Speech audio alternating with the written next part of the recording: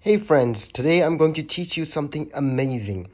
So you can see that I have opened Google, and if I want to get out, I cannot do that. Whatever I do, even if I lock the screen or whatever I do, I cannot get out of this because I have pinned my screen. So if I give this to anyone to see my cell phone, if he wants to Google search something, I can give them. They can only use the Google. They cannot get out of it without my permission. Either they need a fingerprint or the passcode that I have put on this one. So today I'm going to teach you how you can do that on your phone. And someone's asking that he want to or she want to check your Instagram. Just give them your cell phone, open the Instagram and give them cell phone and pin that screen so they cannot get out of the Instagram. So today I'm going to tell you this in this video. So let me first get out of this with this setting. So I have to screen locked, back to screen.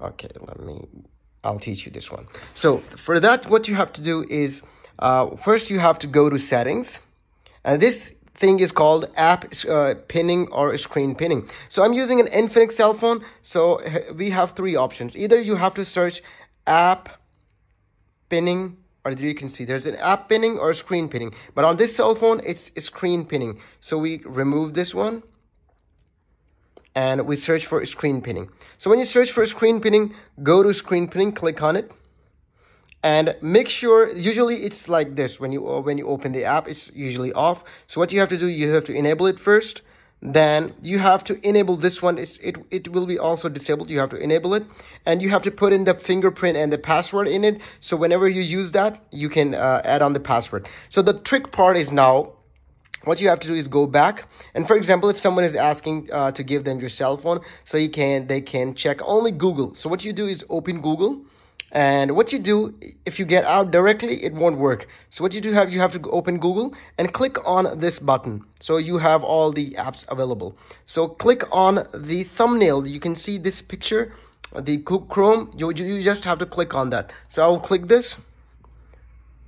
And you can see there are two options, app info or pin. I'll click on pin.